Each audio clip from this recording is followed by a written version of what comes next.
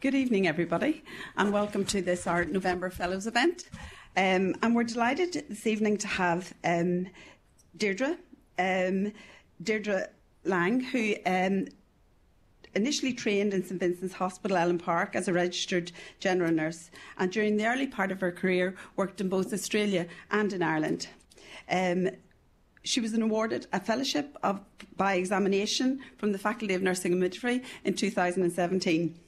She has a variety of experiences in healthcare, and having worked in mental health and in practice development in the nursing midwifery planning development, she's managed government projects, recruitment initiatives across a number of Irish health services providers and in Spain.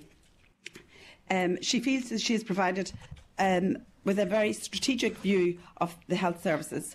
Her experiences in older persons is what we're going to hear about tonight. So I'd like to welcome Deirdre to the stage to present.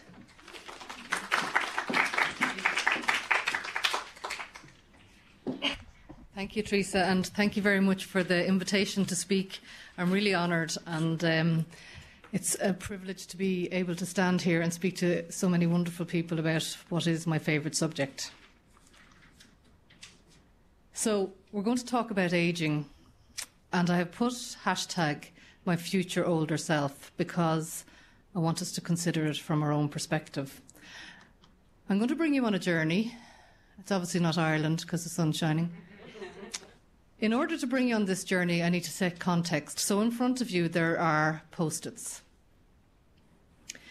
What I want you to do is take a pen and paper, and I want you to write down the year that you will be 65.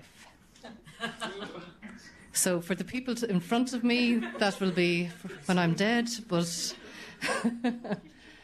So write down the year you're going to be 65. Have you got that? Catherine's counting. Thomas hasn't had any sleep, so it'll take him a bit. Probably 2025, will it be? No? Okay, and when you've got that, I want you to then write down on a separate post-it the year you're going to be 80.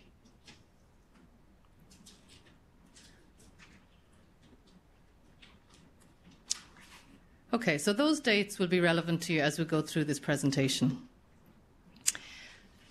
So, we're going to talk first about the year 2025. And I just want you to look at the world map. And you can see that in 2025, the percentage of people over 60 in Ireland will be between 10 and 30%. So for some of us, we will be in that category. So this slide is busy, but it's important because it shares a lot of information with us. So let's look at birthdays. In 1926, men lived till they were nearly 57 and a half. And in 2046, they're going to live till they're 85. Women in 2046 will live till they're 88 and a half. So in 2046, our population is going to be roughly 6.7 million. In 2026, 860,700 of the population will be over 65. But if you look at 2046, that will have grown exponentially to 1.4 million people. To the left of that again are the over 80s. So in 2011, we have 128,000 people over 80. But let's push through to 2046, where we nearly have 500,000 people over 80 years of age. So 2046 is a year that probably means means a significant amount to a lot of us in relationship to ageing. And if you just look at the population that's going to enter the workforce and the population that's going to attend school, they're much smaller populations. So our population growth is going to impact significantly on us all. Now, Ireland is recognised as a young country, believe it or not. But if we look at the states, and this is projected to go to 2060. I don't think I'll be alive then. But anyway, if you look at 2020, there's going to be 89,000 people who will live till 100 and over. And in 2060, that's predicted to go up to 604,000 people who will be living to 100 years and older. But it's not ageing specifically that we're talking about, because we have biological ageing and we have chronological ageing. So this lady happens to be one of my heroes.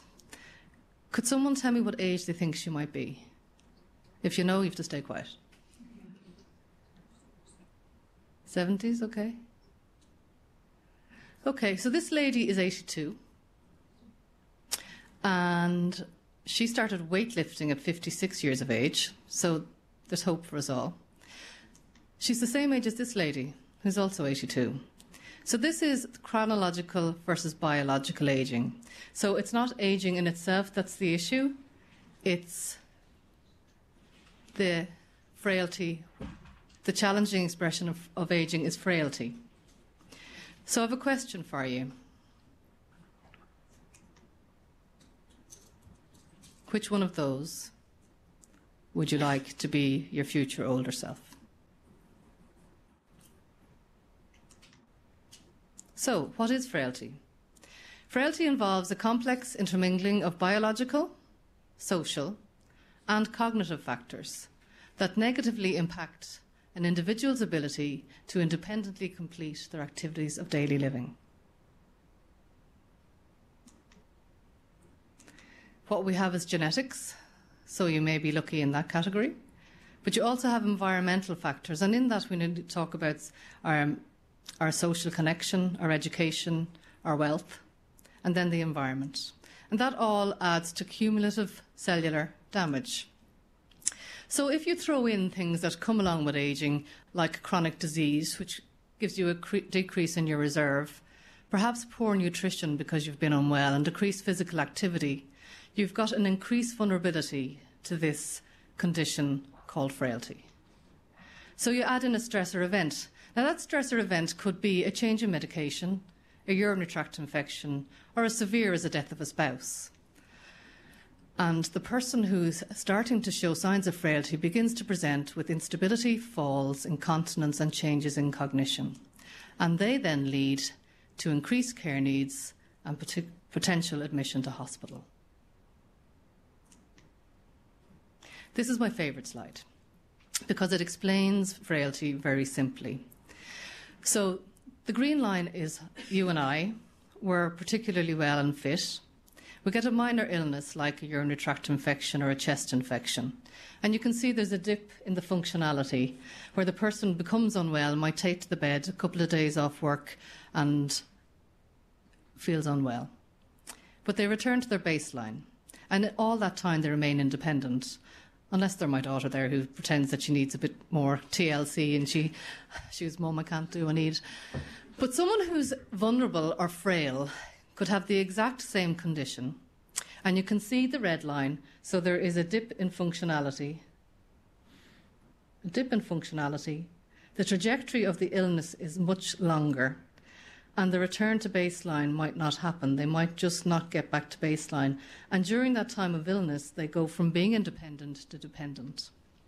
So that explains frailty very simply.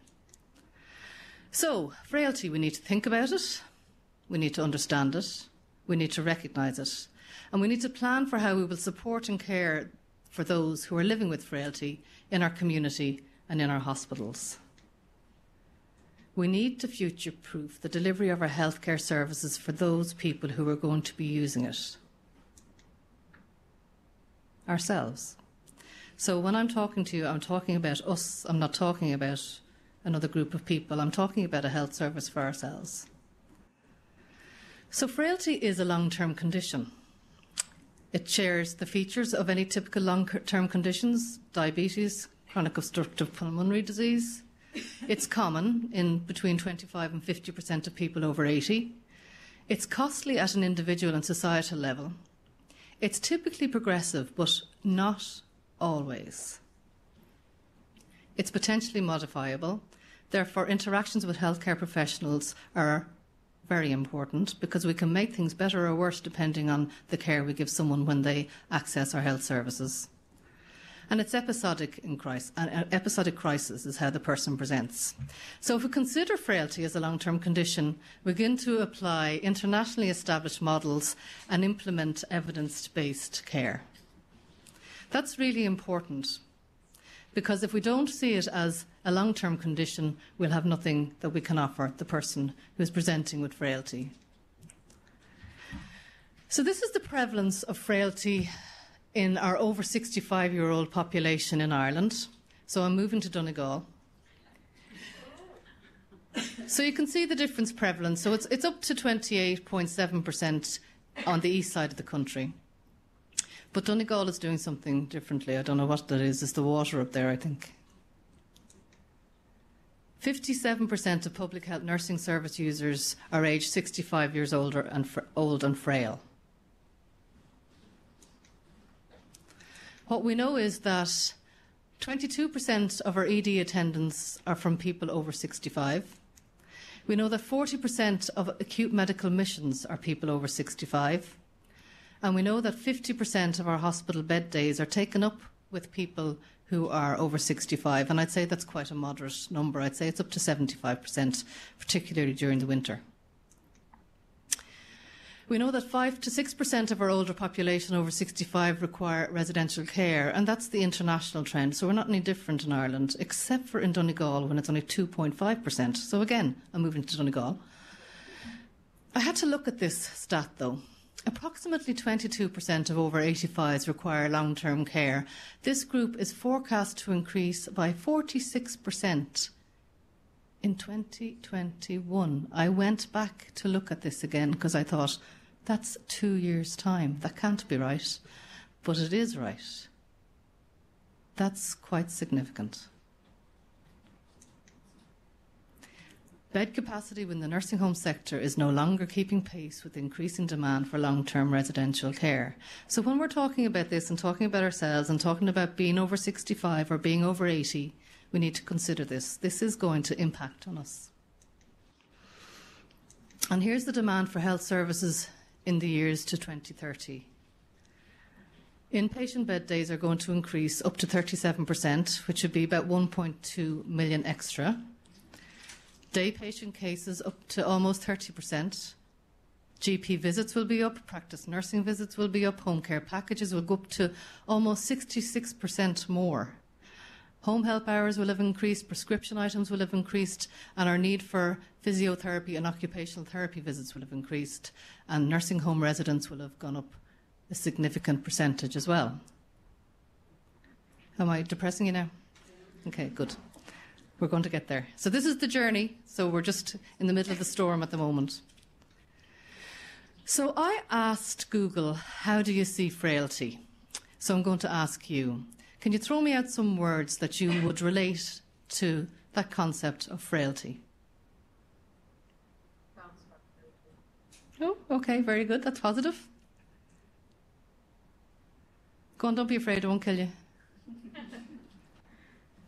Frail, what does it mean? Weak. Weak. Incapacitated. Dependent. Limited. Okay, so ask Mr. Google. Now, before I tell you what Mr. Google said, I want to tell you I've been going around to the universities, to the undergraduate students, and I have asked them the same thing. I've put it up on a Mentimeter, which means they put it on their phone and they can answer anonymously, so they're being very honest. And they have said exactly the same thing. So this is really, really negative. If you were to look at this, you think there's nothing we can do with this because it's wasting away, it's weak, it's tiny, it's shriveled. Little old lady comes up 3 times, but that's actually quite positive because women are going to live longer than men, so there will be more little old ladies. Dothery, horrible, weak bones, helpless. So this is leading to the attitude and perception. In 1998, the Commission on Nursing saw that working with older people was the least preferred place to work and seen as settling. So if we're going to be looking at it from that perspective, this is what's going to happen. And so the words bed blocker. There is no person in a bed in our hospital who is actually wanting to be there to block the bed. Delayed discharge, putting the fault on the patient that they have delayed their discharge. Acopia, an absolutely lazy diagnosis, which you can do nothing with. If someone is not coping at home, there's a reason for it, and it's up to us as healthcare professionals to find out that reason. Poor historian is often written in the notes of older people. There's nothing, the person who's poor in this is the history taker. Because if an older person cannot take if an older person cannot give their history, you get collateral history, either from their family, from their public health nurse, from their GP, from their notes. There is no such thing as a poor historian. Pleasantly confused. There is nothing pleasant about being confused. It's patronising. And my favourite term, which brings me out in a rash, elderly, because that means somebody else. It's othering. It's that group over there. And research says that no one feels they're old. It's 15 years older than I am now, so none of us will ever, all of us in our 90s will be talking about that little old lady who's 15 years older than us. So elderly is an othering word, and we need to stop using that one. What one of those words is acceptable to your future older self? Thank you. That's the right answer. So we're going to change the narrative. It doesn't have to be this way. So I'm going to tell you a few ways about this. So there was a geriatrician recently on Twitter, where I live half of my life. And the geriatrician was talking about the fact that the people working on his team, his interns, had no interest in working with older people and actually found them to be just something that they didn't excite them, they weren't interested in. And he said this: gerontologists are like archaeologists. They look past what others see as ruins to the beauty that lies within. I think that's beautiful. So actually someone else on Twitter who lives in New Zealand put that up like that. She realised she spelled archaeologist wrong, but I still love it. That is now my screensaver on my computer. But again, a story like that was in San Francisco a number of years ago. There was a geriatrician whose team, again, were just really negative, and he was fed up with them. They weren't interested in taking histories. They weren't interested in relationships with the older people. They didn't care what mattered to the older person. It was all about business. So he said to them, I'm coming in and we're going to do a round together. We're going to get to know one of the patients on this ward, and I'm going to show you how it's done. And they all had a little snigger because they brought him to who they felt was the most difficult little owl one. So he decided that was fine. He was up to the challenge. So he sat down beside her and they watched, and he said, how long have you been in San Francisco? And she said, years and years. And they had a little smile to themselves because she wasn't going to lead nor drive. There was going to be no relationship here. Where did you come from? He said. And she said, Ireland. When did you come? 1912. Have you ever been in hospital before? She seemed to warm up then, and she said, once for a broken arm. And how did that happen, he said? And she said, a trunk fell on it. And he said, a trunk? What kind of trunk? And she said, a steamer trunk. And he went, and how did that happen? And she said, the boat lurched. Why did the boat lurch? It hit an iceberg. What was the name of the boat? The Titanic. No longer was this a little owl lady who was a pain in the neck. This suddenly became a person with a history. And that's the concept that the archaeologist would talk about, finding the beauty beneath. So this team learned about finding out the history of the person and making them human to them. So I'm going to show you a little video.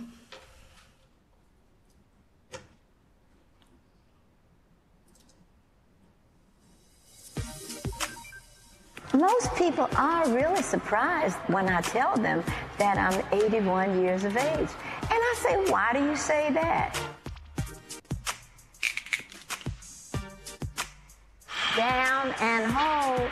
1, 2, 3, 4, 5. I want all of my people that I train to love themselves, to love their bodies. Next. I first started exercising at age 56. We don't want, the big muscles. All I want is... Well, I met Ernestine about 26 years ago. She came to me, her and her sister. They wanted me to help train them to get them into exercise. And she wanted to look like me. Now she looked better than me. We started doing aerobics first. Then from aerobics, we started lifting weights. It took her 7 months to get ready for her first show. She just wanted to fulfill her dream, but it changed her life. I did this bodybuilding show. I came in first place. We got a call from the Guinness Book of World Records stating that they thought I was the oldest female competitive bodybuilder in the world. Last stretch on your knees. I love to do motivational speaking on exercise. I also teach many, many classes, and I meet so many wonderful people doing this particular thing. She absolutely inspires me, mainly because her journey with fitness started so late in life. I'll be 46 this Thursday, and I'm like, you've got to be kidding. I have the body that I wanted 20 years ago. Miss Ernestine is my mentor. I think that she's helped to save my life. I'm going to do this until my day is done. So I am not thinking of retiring anytime soon.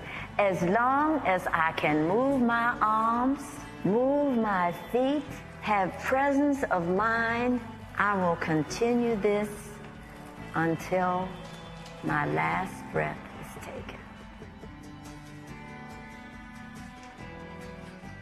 So I could have showed you a number of videos, and in fact I had spoken to Pam and Anya because I had a video of a 100-year-old lady as well that I could have shown you. And while Ernestine Shepherd, who is my hero, is extreme in that she's a bodybuilder, I suppose the idea and the message I want to get across to us is that it's never too late to start exercising. And why I'm talking to you about exercise really is around muscle mass, because when we lose muscle mass, we develop sarcopenia. And so if you look at this, it's a cross-section of a quadricep of a 74-year-old sedentary male. So you can see the adipose tissue is the white around the grey. The grey is the muscles, quite reduced, and then the bone mass, as you can see, is quite tiny. This is the muscle mass of a 40-year-old athlete. So you can see the huge difference in the muscle there. That's the muscle mass of a 70-year-old triathlete. Now, I don't want you all to be triathletes. What I'm saying to you is exercise is really important. It's really important for your future older self. Let's have a look at that then. We peak at our strength in muscle around 45 years of age, but the upper line is the person who continues on exercising, and you can see the gradual decrease as they move on. Obviously you are going to reduce muscle as you age, but you can maintain it, versus the person who at 45 peaks and doesn't do anything. So you can see that, and then that leads to the threshold of disability. Happens sooner, and the other person stays fit. So we have a responsibility to our bodies. And just to give you a little plug, we're doing a national campaign, Get Up, Get Dressed, Get Moving, and Thomas Kearns here is a huge ambassador for this and is supporting us to do it. Because if we don't use our muscles, we're going to lose them. We're started off because we could see that happening in hospitals where people are deconditioning, but even mental health, where they're doing Move Your Mood in Waterford, are seeing people reducing their anxiety and depression by 40%. And we need to get people up and moving at home, even if that's only sit to stand, because that's all they can do. It builds their capacity. So stay strong, people. And just around that, one study highlighted that 65% of older people were deconditioned after just 2 days of being in hospital. And of those, 67% failed to improve and 10% deteriorated further. So get up, get dressed, get moving in hospital. Older people in hospital have a 23% risk of being unable to return home and require nursing home placement simply because they've lost the ability in some of their basic activities of daily living, even during a short hospitalisation. So now I'm talking about us. I'm not talking about elderly or another group of people. I'm talking about us going into hospital and 1 in 4 of us not going home. That's not good enough. Look at the person beside you. Every second person in hospital becomes incontinent within 24 hours of hospital admission, of older people, I mean. Is that acceptable to your future older self? So why would it be acceptable to older people today? So let's talk a little bit about diet and frailty. So loss of muscle mass or strength with unintentional weight loss, and then loss of muscle function, which we've already talked about, causes malnutrition, which in itself leads to frailty. Physical frailty is a nutrition-related condition, so our diet is hugely important. So these two people are malnourished. Obviously, the top one looks very obviously malnourished, and this lady is also likely to have sarcopenia and frailty. But the obese person is also malnourished. So a healthy weight is really important for your future older self. A little bit of data. So every malnourished person costs over €5,000 to the health service every year. 25% to 34% of hospital admissions, so people admitted to hospital, are at risk of malnutrition. We all know that. The bed tray is left at the end of the bed. People aren't being fed. That leads to longer stays, more complications, more support needed after discharge, and more likely to need care. 70% of patients weigh less going home. I think I might go to hospital, actually. And that leads to more GP visits, more prescriptions, and more hospital admissions. So improving diet can help to slow the process or the progression of the disease of ageing. So TILDA, the longitudinal study on ageing, is phenomenal. It is Irish, and it's really one of the best international longitudinal studies in the world. They have 8,000 plus over 50-year-olds who are attending every 2 years to have a health assessment done, which is giving us so much information. It is a ratio of 1 to 157 people in Ireland over 50. Those odds are huge, so it's giving such rich data. So what it's telling us is that 1 in 7 people in Ireland do not comply with the recommendation of the food pyramid. Are you guilty? 3 in 4 people do not get their 5 a day of fruit and vegetables. 2 in 3 consume 1 or more servings of food high in fat, salt and sugar. 1 in 8 are vitamin D deficient, and that increases to 1 in 4 during the winter. And it's more common in those who live in the north and west of the country, so maybe we won't go to Donegal. Those who are overweight, those who are less physically active, those who smoke, and those who live alone. But this information isn't out there just for the sake of it. This gives you the power, the knowledge to know how to have a good diet and to remain well, so your future older self is a well person. So cognition then. Cognition involves the use of multiple brain processes: your perception, your memory, your reasoning, your decision making, and your problem solving. So it's quite complex. Disruption to these processes can compound the presence of other frailty syndromes, and cognition is a relevant domain of frailty. And we would know that with dementia, but also cognitive impairment. So another video, so I'll stop talking.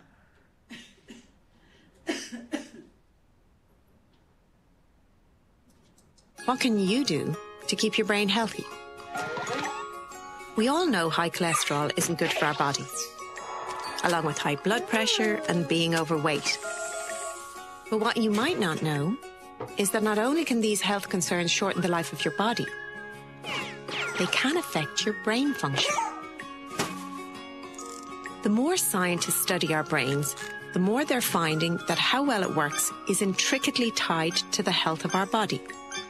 For example, just 30 minutes of aerobic exercise 5 times a week can keep your brain sharp. Because physical exercise not only helps your heart, it can increase the size of your hippocampus, a part of the brain crucial to making memories. But that's not all. Physical exercise generates a chemical called BDNF, brain-derived neurotrophic factor, which acts like fertilizer for the brain, encouraging the growth of neural connections and new brain cells. So, obviously staying active is important, but not just physically active. You need to keep socially active as well, especially as you get older. Because there's growing evidence to suggest that people who can avoid getting lonely reduce their risk of cognitive decline, something we all agree is a good thing. But there's one last thing you need to do to keep your brain healthy. keep it active. So, in no particular order, here are 3 top ways to keep your brain stimulated. Number 1, challenge yourself. The satisfaction you get from doing things slightly beyond your comfort zone actually changes your brain chemistry, making you feel more positive. Number 2, change yourself. Novelty helps your brain, so it's good to experience new things, take on new situations and meet new people. And number 3, learn something new. This encourages the growth of new brain cells and stimulates the connections between them, which has its own benefits, because stronger brain connections also help keep your brain healthy. So don't let age stop you from doing the things you love. Think young, because if you look after your brain now, keeping it active and engaged, it will make you proud for years to come. One of the things that I heard from Tilda yesterday was in relationship to volunteering in Ireland, and we are very good at volunteering. We stop at 75. So we were asking, is that because we're ageist towards ourselves, or other people tell us that we no longer can do it? So do not let age get in your way. It's not the biological ageing, it's the chronological ageing we need to be What can you do? This lady is Irish. And in the snow, was it 2 or 3 years ago? She decided she was going tobogganing. She's 76. That's her grandson. And there's a photograph that was on Twitter where I said I lived most of my life. Going sleighing down the hill. Isn't that just a picture of joy? And that's the 76-year-old I am going to be. We're all going to age and soften and mellow and transition, all of us if we're lucky. There's plenty of things to be anti about. Anti-discrimination, anti-drug, anti-oppression, anti-poverty and anti-sickness. Ageing isn't one of them. We need to become pro-ageing and embrace the opportunities that ageing provides. Thank you.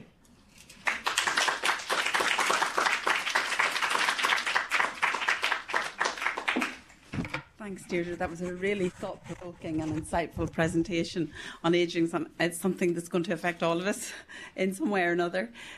So I'd like to open up the floor to questions, and anybody that might have questions for Deirdre. Can I start? Okay. I don't want to hug the floor. You were talking about them going into hospital and, you know, sort of not regaining their level of activity and increasing their frailty. Does that, you know, is that as a direct result of their confidence? You know, sort of, do they lose confidence when they go into hospital?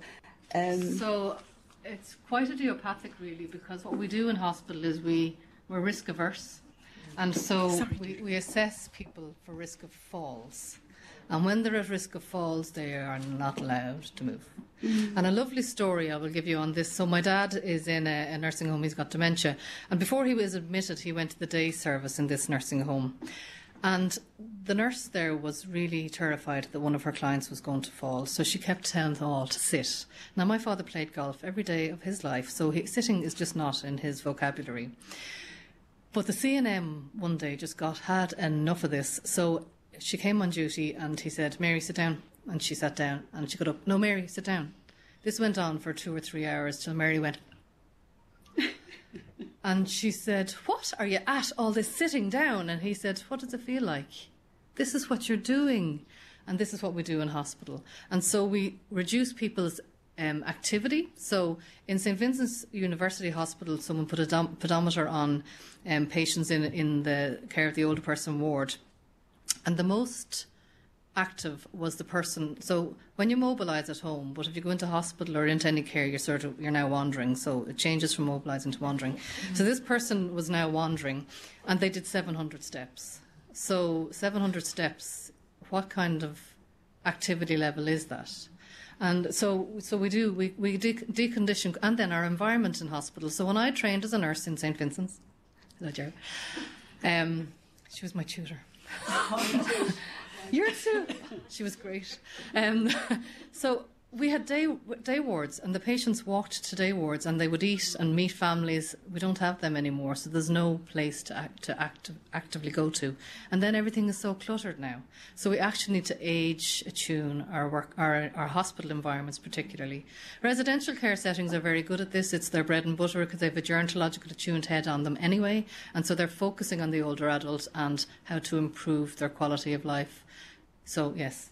We actually cause harm, and we need to look at reducing function as a harm. It's the same as falls, it's the same as pressure ulcers, it's the same as infections. It needs to be managed, and we need to record the data on that so that we can actually look at what we're doing to our older people. No. Thomas. I have a question for Mark, quite a few. Can you elaborate a little bit more? You talked about get up, get dressed, get moving. Can you tell me, because I know a little bit about it, but tell the audience the nature of the work. It's interdisciplinary nature, obviously, but some of the stuff that's going on in relation to that campaign. So internationally, there's a gentleman called Brian Dolan. Many of you might have heard of him. He's done a social media whole concept around a thing called End PJ Paralysis. He's even won an OBE for it. And in Ireland, a number of different hospitals and champions in different hospitals have decided they were going to introduce Get Up, Get Dressed, Get Moving, or End PJ Paralysis in their hospitals. And it survived as long as that person was championing it, and it survived for a period of time, for a challenge period of time, but it never became the way we do business. So because we knew there was so many good people out there doing it, myself and Thomas had a chat, and Tom was talking to Brian Dolan, and we decided what we would do is offer people the opportunity to come together and form a network. Initially, we put out an email and we got 116 people from across the whole sector. So residential care, mental health, intellectual disabilities, education, hospitals, where else? NGOs, so the Age Alliance. Who am I missing? Alone, yes. So an awful lot of people came together, and we had a meeting and we said, how are we going to do this? So I have to get comfortable with this word emerge, because we don't know what it's going to look like. But we know the answer is going to be in the room when we bring people who are passionate together. And so the answer was in the room. Now we have 4 working groups. One is defining what Get Up, Get Dressed, Get Moving looks like, because that means a different thing to me at home than it does to someone in a residential setting, to someone who's in an intensive care unit. You should be getting people, so they do a thing called a daily dangle in a lot of ICUs, where they get the person's legs dangled over the side, even if they're intubated, and that has reduced length of stay in ICUs. So we know that so Kilkenny, for example, St Luke's and Kilkenny have done it, the Mater have done it, Beaumont have done it, and they have all come back with really positive data about reduced lengths of stay, reduced falls, reduced infections, reduced complaints, and people going home. So we knew all that. So now we have these working groups. So defining it, then the resources. So we know there's a huge amount of resources, and we have a group called Seal Blue who've just joined us. We have Health and Wellbeing have just joined us. We've asked the National Ambulance Service to join us. Intensive Care Programme is so all of these people are coming on board, and we are going to amalgamate all the resources and have them for a hub, so that people at home will know how to get up, get dressed, get moving, their carers will know, and healthcare professionals will know. And then we have Thomas is supporting a summit on the 23rd of January. Brian Dolan's going to come to that, and we're going to launch the Irish Get Up, Get Dressed, Get Moving. But in order to do that, we're going out for consultation. We're having 4 workshops nationally, and we're asking older people, the general public, and healthcare professionals to come together and design what would Get Up, Get Dressed, Get Moving Ireland look like. Because we don't want healthcare professionals going out and saying, this is what we're going to do, because it won't work. We need to understand what motivates people to exercise or motivates them not to exercise. So sitting is the new smoking, and loneliness is one of the worst things that can happen. And if you're interested in reading more of that, Tilda's latest report on loneliness is just so insightful. And you're all invited, by the way, because the faculty is hosting this in partnership with the Office for the Nursing and Midwifery Services Director, and indeed our colleagues in the health and social care professionals within HSE. And it's here in the faculty on the 23rd of... There's only 200 places, so sign up soon. Have you made any connections with the affinity program then as well? Yeah, so yes, yeah, of course we have. So, I mean, anybody who has anything to do, so the affinity program is a national falls program in Ireland, and so we have the falls program. So anybody who has anything to do with the whole concept of mobility and falls, health and well-being, all of those different people. So there's, I think we've about 250 names on the network now, and we're starting to get more and more, which is fantastic. And again, it's healthcare professionals who are coming into a room in their own time, going home. So one of the examples on this was the education working group. They decided to do a literature review. So 2 healthcare professionals, one an OT in Mayo, the other one a nurse in Navan, never met each other before, started interacting with each other in email and did a literature review. And from that, we're going to have a leadership programme developed. Like, phenomenal. Healthcare professionals are just phenomenal.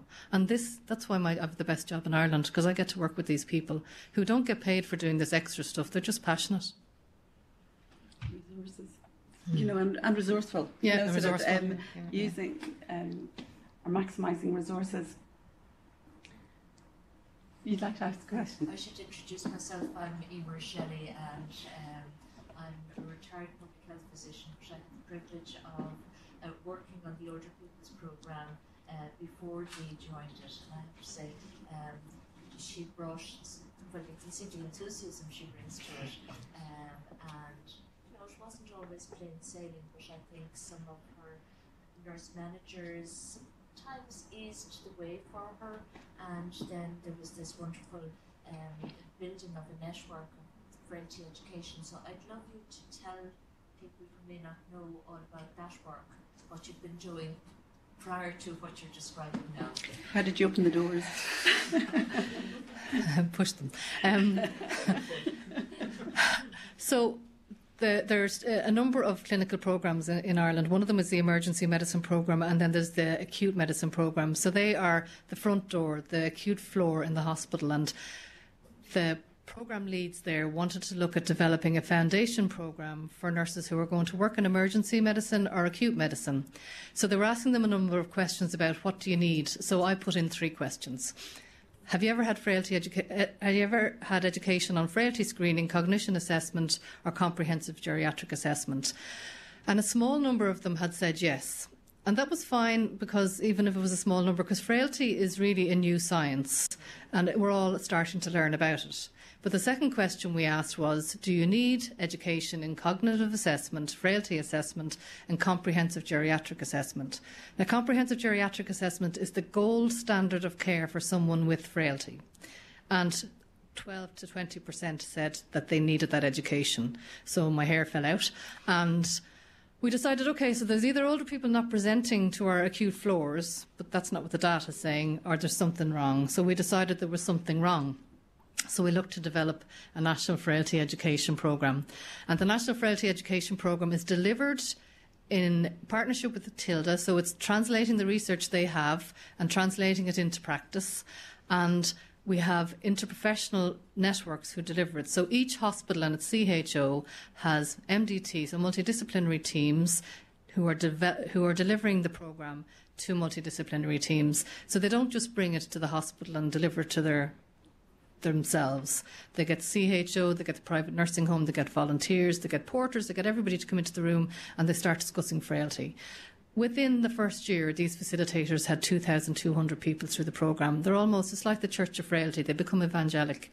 Because when you know frailty and understand it, you cannot go back to letting someone sit down. You cannot go back to the way you used to work. So we are just 3 hospitals left and the whole country is completed. We're on the next revision of it because TILDA has new information because their last wave has gone through. And so we have a new revision of the National Frailty Education Programme so that when you are 65 or 80 and maybe slightly frailer, that you will actually have the best care possible.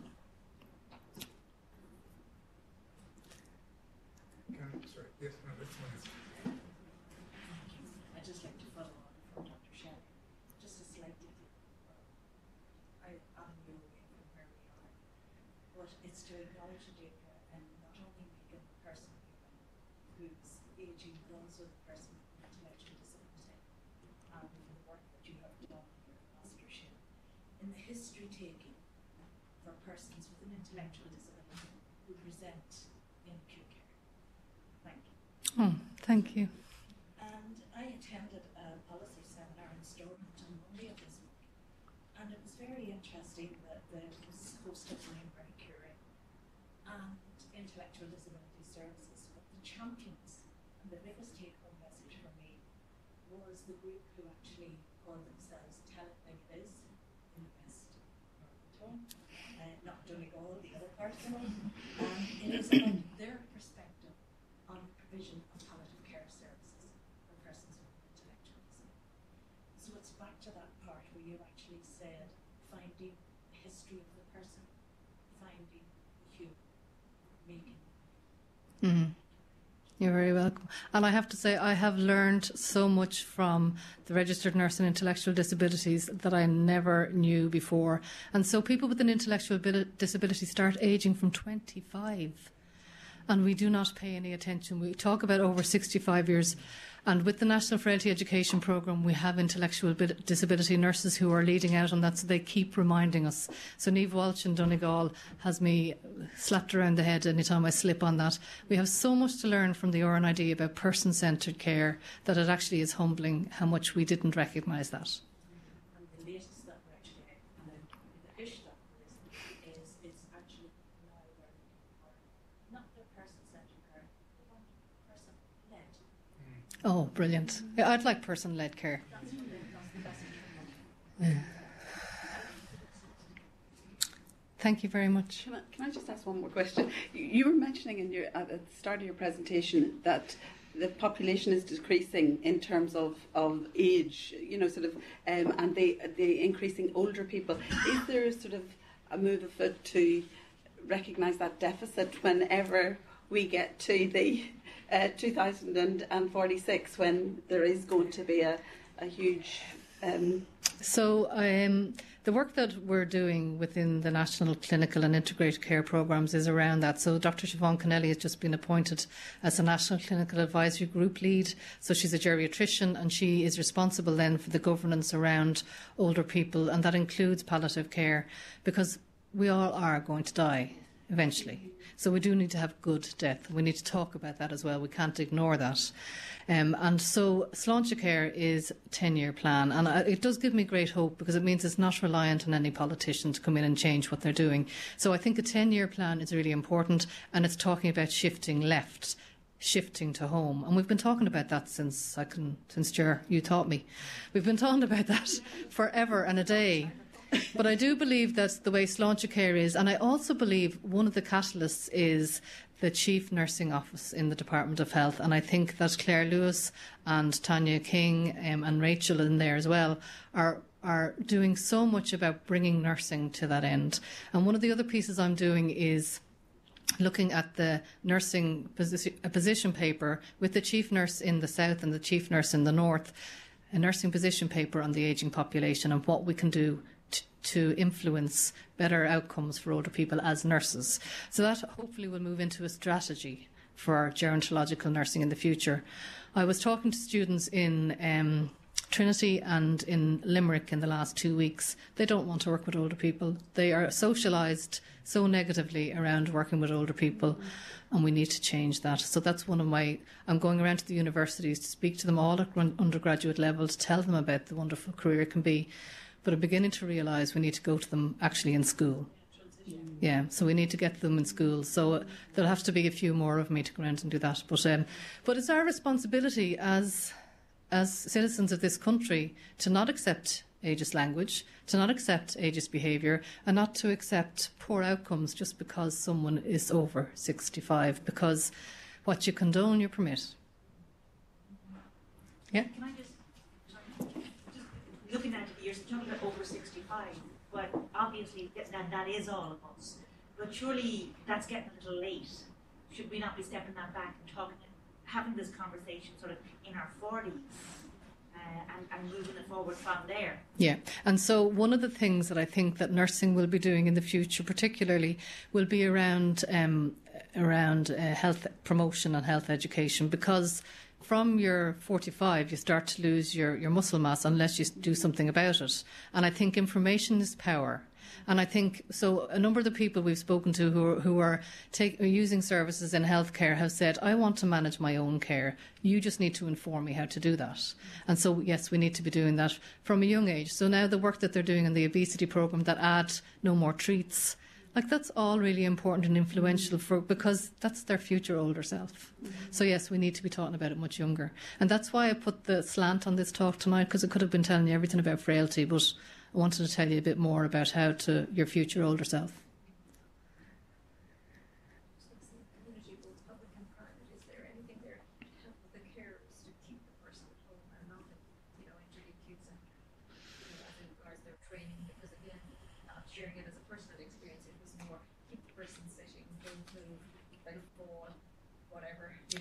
Yeah. You need the bed downstairs, and this was all from a caring professional group. Mm-hmm.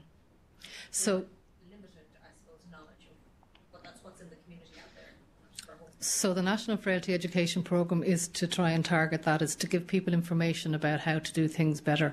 And understanding frailty as a long-term condition means you apply those concepts of long-term care or conditions to that person.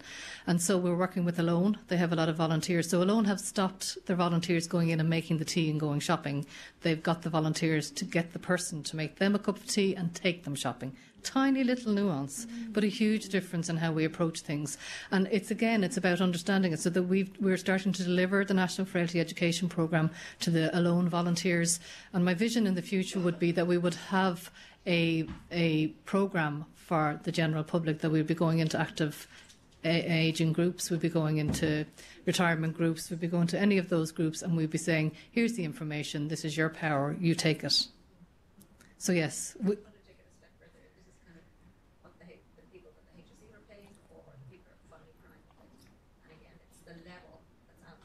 Mm-hmm. It's not matching. No. You were given a scale of 1 to 100, you'd probably say 5% to match some of the items that you meant. Yes, and I would say that those people don't understand frailty. I would say we haven't reached them yet, and we need to. So the Frailty Education Programme is only going 2.5 years. We have about 2,400 people through it now, but there's a lot more to get through. So it's about just keeping on going, and eventually we'll have a critical mass of people who will no longer tolerate sitting or making people sit or not providing the correct care. But it'll have to be when we get a critical mass. And so you go home now, or any of us will go home and we'll be with relatives, and we'll start saying, why don't you have a boiled egg instead of bread and jam? Let's have your protein improved. Have you been taking a vitamin D supplement because you haven't been out for a long time? Those little tiny things. So we can't change everything. And I talk to public health nurses who say, we're not even screening for frailty. But I give them information on delirium and polypharmacy, and they might sometimes say to me, well, the drugs are the doctor's issue. And I go, well, no, because if someone suddenly becomes confused, you need to ask, is there a new drug there? Or if they're suddenly confused, is it delirium and not that they've dementia? And in knowing that, you can do something different until we're at the stage where everybody's talking about it.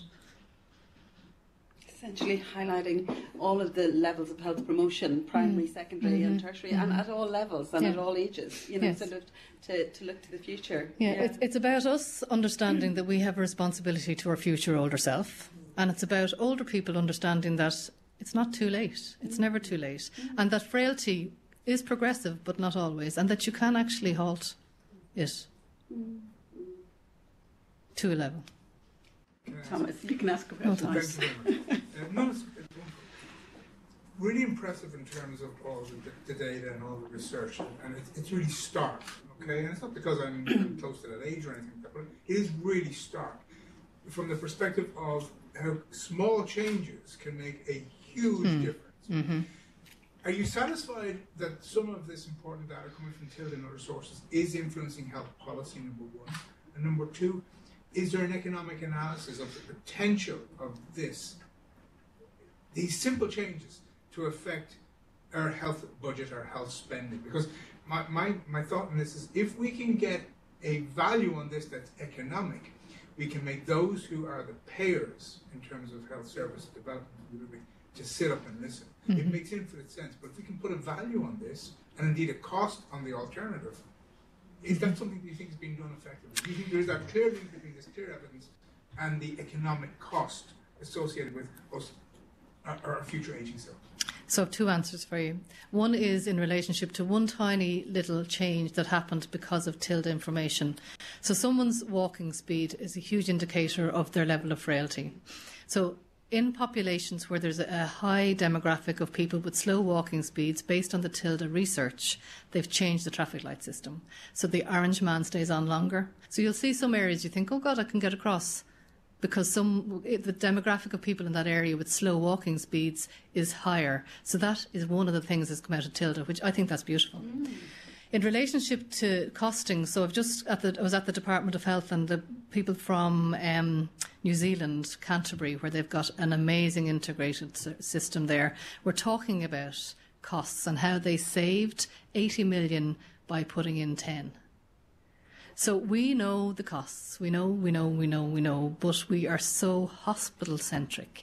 And as that lady from Canterbury said today, if we don't put Thomas in the centre of it and let the hospital be on the periphery where it needs to be, because how often will you spend time there?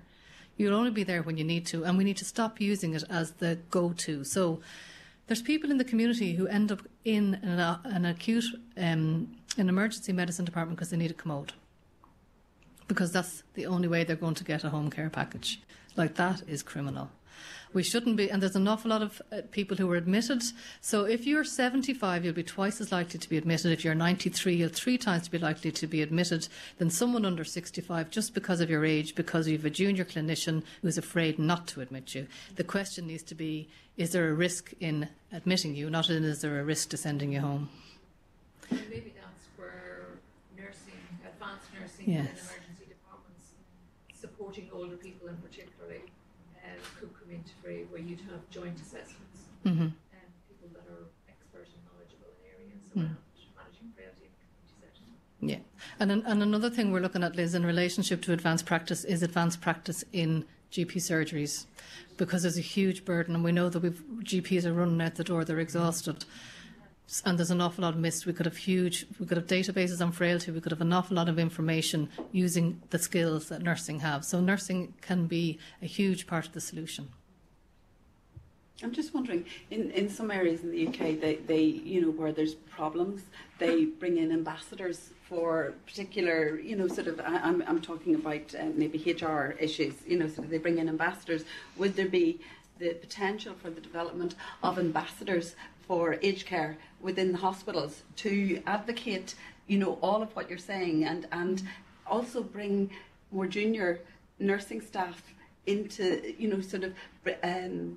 increase their passion about caring for elderly people? Is it a possibility for the future that they could look at something like that, having a passionate individual in that maybe would straddle both community and the hospitals to facilitate that transition and also reintegration back afterwards, after that So there's a case manager role which is based in the community, and so Claire Lewis, who's now in the Department of Health, was in CH09 in Beaumont, and she developed a virtual ward. So she had she had a traffic light system.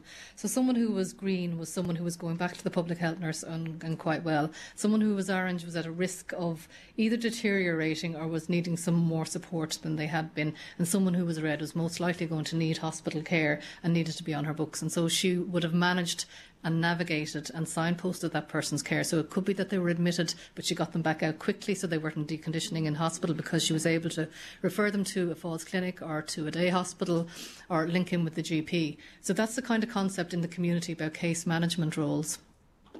And we were talking earlier, so I had a meeting earlier with a number of people who represent older people. We were doing a workshop around the position paper for gerontological nursing, and how it can be a solution to the issues we're having. And the older people talked about the fact that we need to mentor our young nurses, because we're giving them the wrong message, and we're asking them to work with very complex people, because older people are complex. They have a number of comorbidities and a lot going on, and then everybody else is afraid they're going to fall, and you're trying to stand up and advocate for them and say, no, they should be allowed to walk, they should be allowed to go home, all of those different things. And how do you do that as a junior staff nurse or a younger person in our services? So we need to be mentoring more.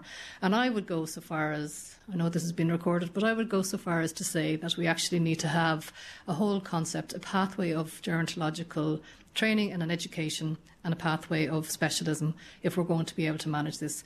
Now, older people are everywhere, so we can't specialise too much that we don't have people understanding frailty and how people age and ageing well. But I do think we do need to give it that kudos of its specialism as well. And I just lost my job. Society has changed. There's nearly 2 generations who haven't lived in a house where they had 3 generations in the home. Absolutely. Whereas my grandparents would have had 3 generations in the home. So they grew up around older people. It was part of their norm to have the older person within the family. But now everyone is in their separate little silos. The older person's over there, the younger families are there, the kind of families with kids going off to the empty nesters or another group, but they're never all in the one place at the same time. Yeah, we call that progress. In some ways it's progress, well, but it's not. Yeah. If you think about I think about when I trained St. James's, you were lucky if you had a patient under 40. If you had a patient under 40, you thought there was something wrong. But that was my norm. And by God, if there was patients sitting for more than an hour in a chair, the student nurse was in trouble. It was your job to get them dressed, get them up, and get them moving, and we did. And they were walked. Legs were walked up and down Hospital Drive, which used to take 10 minutes to walk the length of the corridor. But that's what we did. But now we don't have the student nurse to do that. We gave away some of that. When you were doing that, you were doing assessment of the level of activity. You were assessing the patient's frailty. You were assessing their cognition. You were getting their social history, their family history, their medical history. We don't do that anymore. Because behind the curtain doing the bed bath, it's not the nurse anymore. And when you're vulnerable in a bed with no clothes on, being washed by somebody, the conversation becomes quite in-depth a lot of the time. And that was where the nurse learned about her patient. And we've given that away. We're stuck looking at computers. Yeah. And have you read Being Mortal by Atul Gawande? I'd highly recommend that. He talks about ageing and he talks about the progress that we have in that we, the children leave and you have the house to yourself now. We no longer have the community. And they say it takes a community to raise a child. It takes a community to keep an older adult at home. And we have lost that. But we need to know that and we need to talk about that and we need to challenge that for ourselves.